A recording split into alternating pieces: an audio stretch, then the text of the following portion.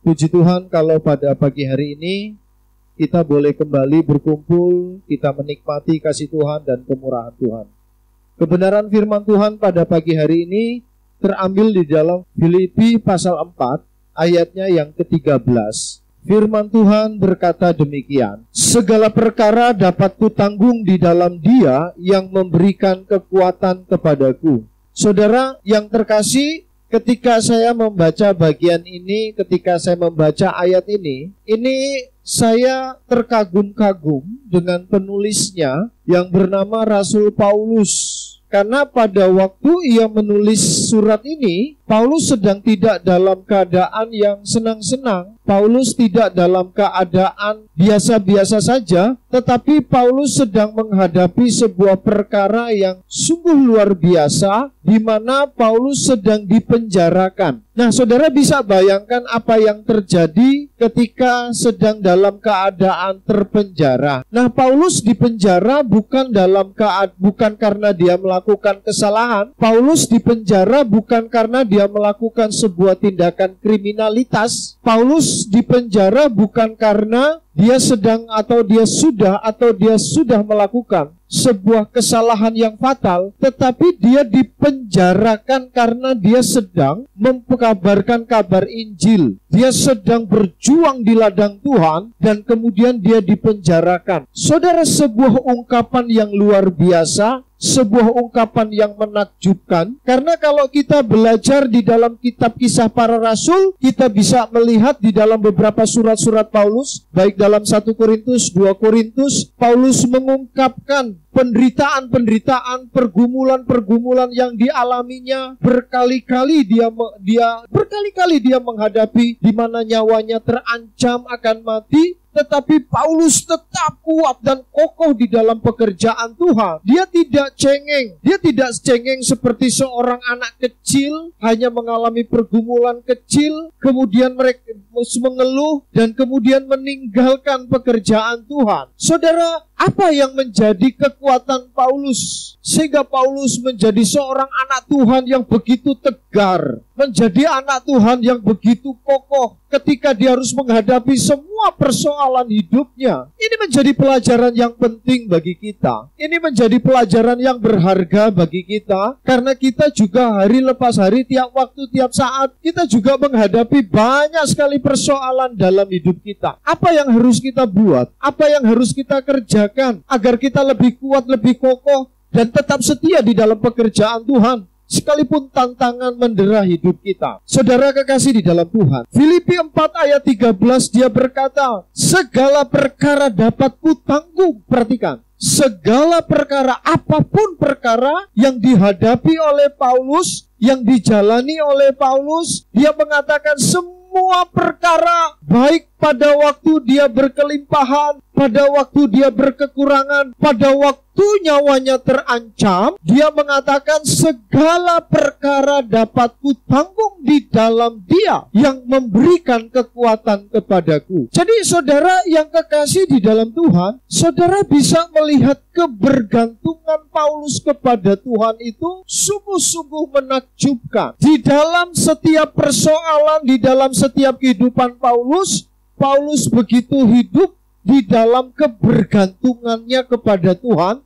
Dia menyadari bahwa di dalam dirinya tidak ada satupun yang dapat dia andalkan, tidak ada satupun yang dapat dia jadikan sebagai kekuatannya, tetapi dia mengatakan segala perkara dapat kutanggung di dalam Dia. Saudara kekasih di dalam Tuhan, kata di dalam Dia yang dimaksudkan oleh Paulus ini bukan hanya berbicara tentang, sekali lagi, bukan hanya berbicara tentang bahwa pada waktu kita percaya Yesus sebagai Tuhan dan Juru Selamat pribadi, ketika saudara dan saya mengatakan, Yesus, aku percaya bahwa Engkau adalah Tuhanku. Aku percaya bahwa Engkau sudah datang menjadi manusia. Aku percaya bahwa Engkau sudah mati di kayu salib untuk menebus dosaku. Aku percaya Tuhan bahwa Engkau sudah bangkit bagi kemenangan dosaku, bagi kemenanganku. Engkau sudah berkorban bagiku. Nah, saudara, Alkitab mengatakan ketika kita percaya kepada Yesus, kita mengalami sebuah peristiwa yang sungguh menakjubkan. Saya mengatakan ini bukan hanya berbicara tentang peristiwa di mana Yesus masuk ke kita dan kita dimasukkan ke dalam Yesus, tetapi saya mengatakan bahwa ini adalah sebuah mujizat yang besar,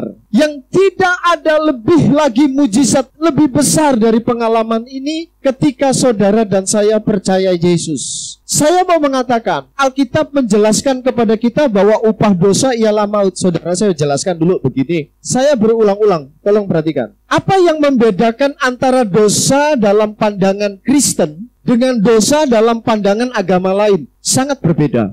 Sangat berbeda. Kalau di dalam pandangan di luar Alkitab, dosa artinya adalah sebuah tindakan yang kita perbuat, yang kita lakukan, dan itu adalah tindakan yang salah atau tindakan yang melanggar. Itu pengertian dosa di dalam pandangan lainnya. Tetapi di dalam pandangan kekristenan, dosa adalah begini, saudara. Saya kasih ilustrasi ya. Saya tanya, serigala itu binatang buas atau binatang jinak? Pasti kita sepakat bahwa serigala adalah binatang buas. Amin ya. Kita sepakat serigala adalah binatang buas. Saya tanya, serigala itu menjadi binatang buas apakah pada waktu mereka menerkam mangsa? Apakah serigala menjadi binatang buas pada waktu serigala menangkap domba atau menangkap kambing atau menangkap ayam, kemudian memakan binatang-binatang tersebut? Tentu tidak, bukan. Sebelum mereka menangkap apapun, sebelum mereka menerkam apapun, kita sudah aminkan bahwa serigala adalah binatang buas. Jadi pada waktu serigala menangkap kambing, waktu serigala menangkap binatang lainnya dan memakannya, itu hanya akibat dari karena serigala adalah binatang buas.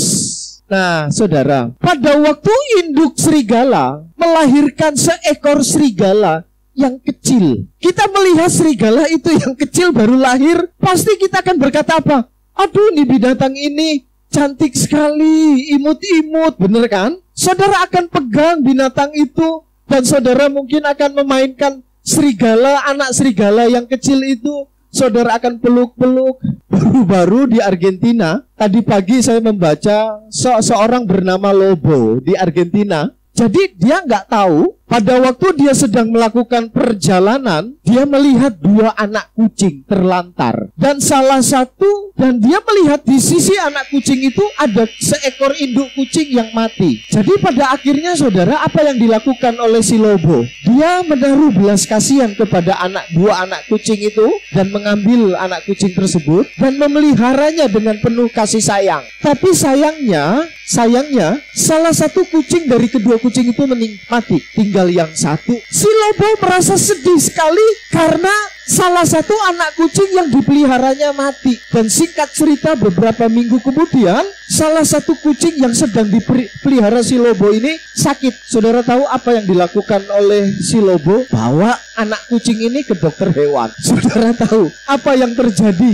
Ketika dokter hewan melihat anak kucing ini, si dokter kaget. Kenapa? Ternyata anak kucing yang dibawa Lobo ini bukan kucing, saudara. Ternyata puma. Apa puma bahasa Indonesia? Ya puma. Apa sejenis jaguar ya? Udah jaguar kan? Puma. Ya jenis singa ya, apa kucing yang besar yang memang membahayakan, dan itu binatang buas. Saudara, apa yang terjadi kalau itu terjadi sama saudara? Kira-kira apa? Pasti saudara akan menyerahkan binatang itu kepada pemerintah dan biarkan pemerintah yang memelihara. Karena kalau saudara dan saya pelihara, itu pasti waktu besar itu bisa membahayakan kita, benar gak? Kenapa? Sekalipun puma itu masih kecil, tetap dia adalah binatang buas.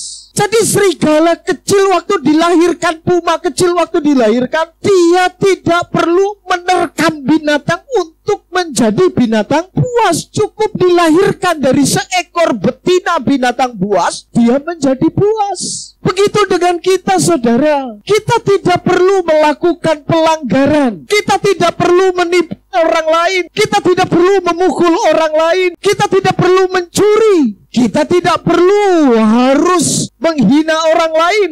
Cukup saudara dan saya dilahirkan dari seorang ibu, dari orang tua yang berdosa, sudah cukup kemudian kita dilahirkan dalam keadaan berdosa. Kita mencuri, kita menipu, kita berbohong, kita memukul orang, kemudian kita menghina orang. Itu hanya akibat dari keadaan kita yang berdosa. Jadi saudara yang kekasih di dalam Tuhan, Anda lihat, tidak ada satu orang pun, tidak ada satu manusia pun yang sanggup, yang mampu mengubah status kita yang adalah orang berdosa.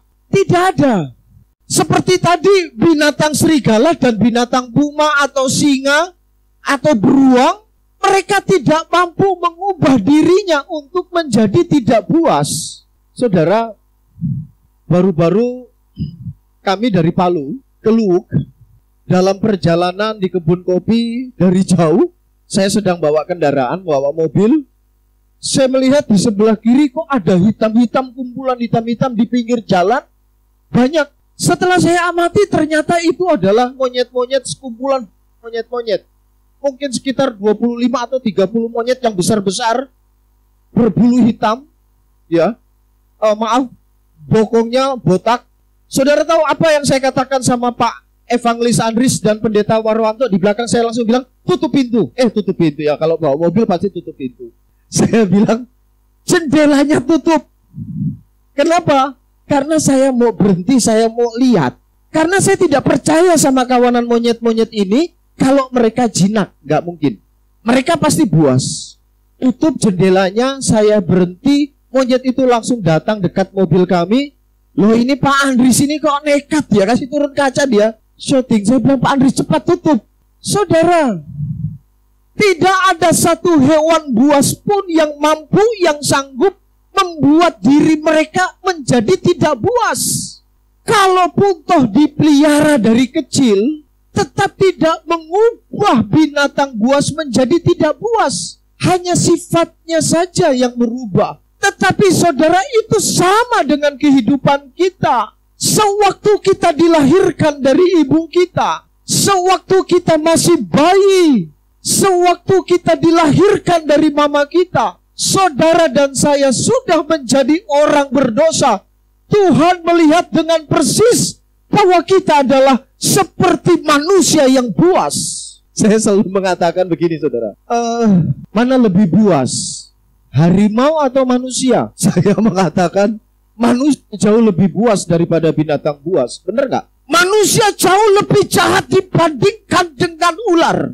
Sekalipun itu ular yang paling berbisa, sekalipun ular kobra. Lo gak percaya? Saya buktikan. Ular tidak akan menggigit saudara kalau nggak diganggu. Betul nggak? Ular lewat, biarin aja lewat. Mereka akan menggigit, mereka akan melawan kalau diganggu. Betul nggak? Anda ketemu sama monyet di jalan, monyet tidak akan menyerang kita kalau kita nggak ganggu. Karena monyet itu atau ular atau binatang buas, mereka akan menyerang kita kalau mereka merasa terganggu.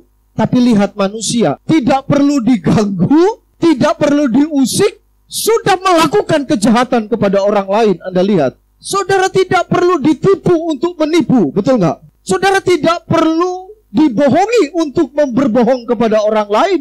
Saudara tidak perlu dijahati untuk memiliki niat jahat kepada orang lain. Manusia jauh lebih jahat dibandingkan dengan binatang buas dimanapun. Kenapa menjadi seperti itu? Karena memang kita dilahirkan dalam keadaan berdosa. Saudara dan saya tidak pernah diajarkan bagaimana berbuat jahat. Saudara dan saya tidak pernah diajari untuk menjadi orang jahat oleh orang tua kita. Nggak pernah. Ayah saya nggak pernah duduk dan kemudian memanggil saya, Sigit, begini loh cara berbuat jahat. Nggak pernah. Tapi kenapa ada niat jahat di dalam diri saya?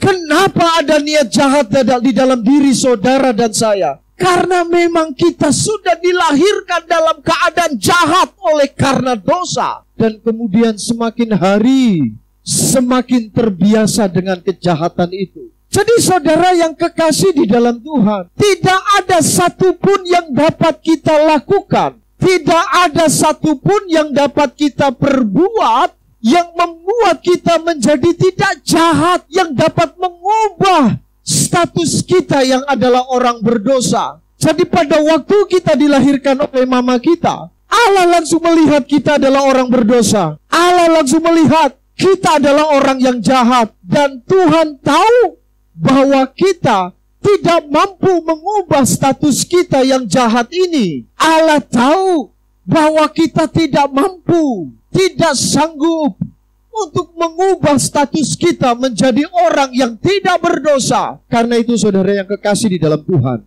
Tuhan mengasihi saudara dan saya. Tuhan mencintai saudara dan saya.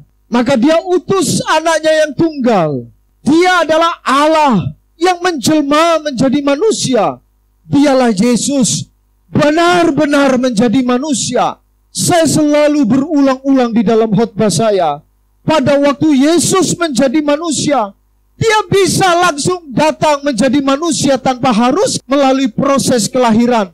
Dia bisa datang, kemudian dengan suara yang nyaring dari sorga berkata, "Aku adalah Allah." Dan kemudian Dia berputar-putar di kota Yerusalem dengan pedang yang besar. Kemudian berdiri di atas bait Allah dan berkata, "Aku Tuhan, sembahlah aku." Ia bisa melakukan itu, tetapi Dia tidak melakukan itu.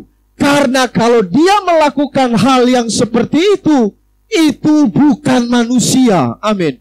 Sehingga Dia harus benar-benar menjadi manusia, benar-benar melalui proses kehidupan manusia. Dia pinjam rahimnya Maria. Dia pakai rahimnya Maria untuk berproses menjadi manusia. Dan Dia lahir benar-benar menjadi manusia. Dia benar-benar menjalani kehidupan manusia. Untuk apa Dia menjadi manusia? Saudara, pada waktu Yesus menjadi manusia, Dia memiliki dua sifat, yaitu manusia dan juga Allah. Tapi persoalannya, ada beberapa kelompok agama, ada beberapa kelompok kekristenan yang salah melihat Yesus. Kalau di sisi sini manusia, di sisi sini Allah. Ada orang cuma melihat dari sisi sininya, dari sisi kemanusiaannya. Dan mereka mengatakan, Yesus itu manusia, bukan Allah. Kenapa? Karena mereka melihat Yesus dari sudut pandang yang keliru. Cuma mengatakan melihat dari sudut pandang kemanusiaannya. Mereka cuma melihat Yesus lapar.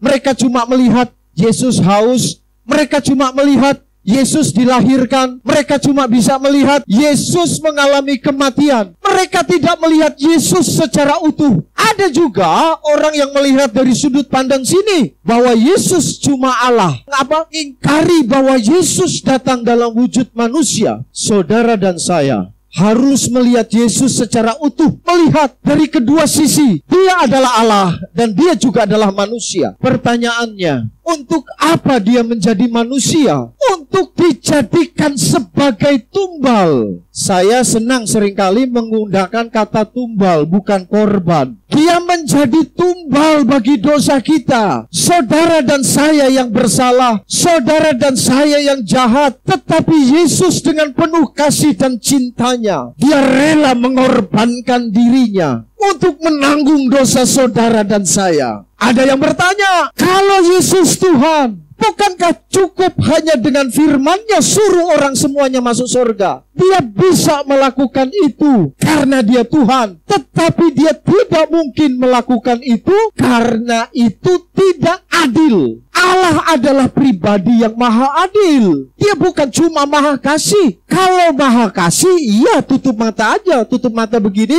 Bob masuk surga. Mama Hendra masuk surga. Joldin masuk surga. Kalau bicara Yesus cuma punya sifat kasih. Tapi Yesus adalah Allah yang adil. Kalau dosa saudara dan saya harus dieksekusi, harus dihukum. Dan Yesus menjalani keadilan itu dengan Dia rela dihukum untuk menanggung dosa saudara dan saya. Amin. Sehingga janji Tuhan apa? Janji Tuhan adalah setiap orang yang percaya kepada Yesus tidak binasa, melainkan beroleh hidup yang kekal. Anda lihat, Yesus cuma minta, percaya tidak saudara atas pengorbanannya. Yesus minta Tak, supaya saudara dan saya percaya bahwa Yesus adalah Allah yang menjelma menjadi manusia, mati di salib, dikuburkan, dibangkitkan untuk kemenangan saudara dan saya. Janji Tuhan, setiap orang yang percaya tidak dimasukkan ke neraka, melainkan beroleh hidup yang kekal di surga. Ada yang bertanya pula kepada saya, kok keselamatan murah sekali Pak, diberikan secara gratis dan cuma-cuma kepada kita yang percaya? Saya bilang, dan mahal sekali, sangat mahal, terlalu mahal sampai saudara dan saya tidak bisa membayarnya. Maka Yesus harus membayar korban penebusan dosa dengan harga yang mahal,